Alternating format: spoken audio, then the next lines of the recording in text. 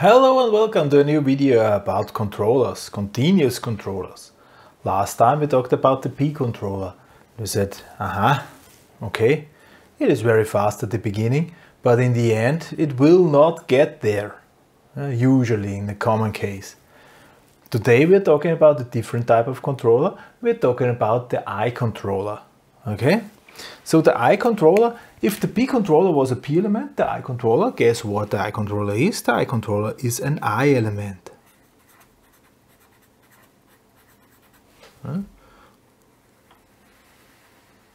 So the transfer function of an I controller, so this FR,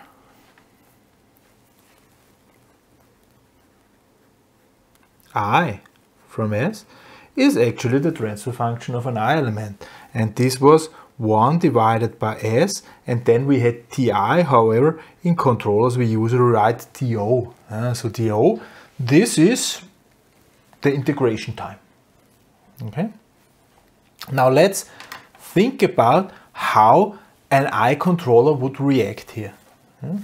Let's draw again the different values.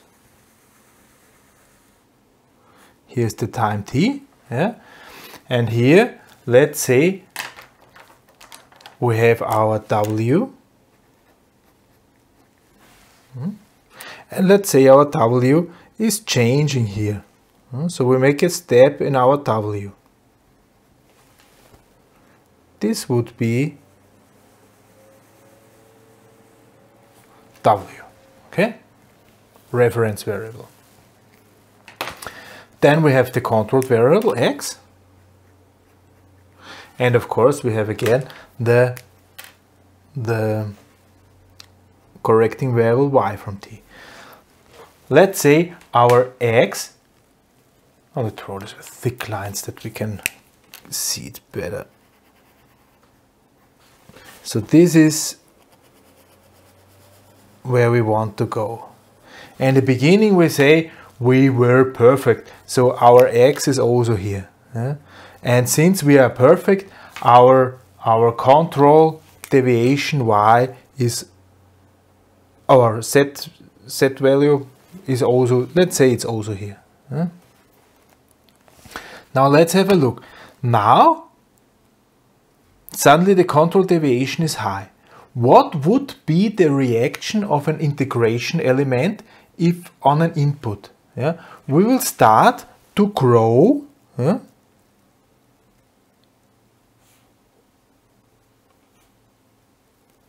Let's draw it here. So here we would see that the integrating time, TO. Okay. So if this would remain constant, so we will start to grow here. Our X, this will, at the beginning it will not do anything. It will sit there, maybe it grows a little bit on the reaction of this, but here is also, there is usually time delay, so this is some delay inside there, first order, second order, whatever, delay elements are usually inside, so it will simply do nothing. So this will start to grow. However, after this is reacting then, a little bit faster then, that controller difference will be lower. Okay, so here, somewhere here, we will start to grow not that fast anymore. And the closer we get with our controlled variable, the slower we will grow. So actually we will end up in this situation where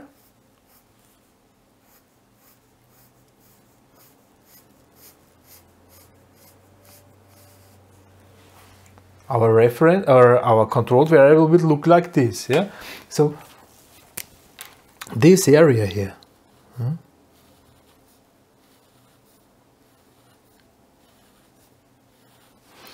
this is this xt from t.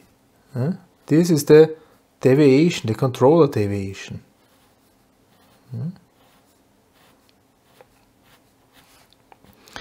this is the input of our controller here.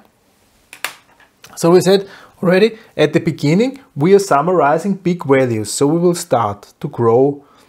Then these big values will decrease, so we will grow slower and slower. And the more the values are decreasing, the slower we are going to grow. And here we are not adding anything. Up here we will stay constant. Okay, this is how y is going to look like. At the end it's growing fast. At the beginning it's growing fast. In the end it does nothing anymore and stays constant. Yeah? Because simply the deviation is gone. Yeah? If there is no input anymore, we will not summarize everything up. So let's look at this behavior. Yeah? Let's look at our x. Yeah? We said at the beginning there's not much reaction, because simply there's also not a lot of input. Okay, there is simply not a lot of input. This y will stay small. Yeah? So it's reacting in the beginning slowly. Yeah? However, in the end, it will increase. It will increase and increase and increase. And we're getting close to this. So even tiny deviations over time will be summarized up in a way that in the end there is no deviation left. So the I controller is at the beginning, it's reacting, what happened? Let's look. With patience. In the end, it's acting very accurate. Okay. Remember the B controller? In the beginning it was fast, yeah, but in the end it lost interest and said, I've done enough. Okay. So this was I controller. This might not look that way, depending how this is really looking, this X, depending of course on the transfer function of the system. Yeah?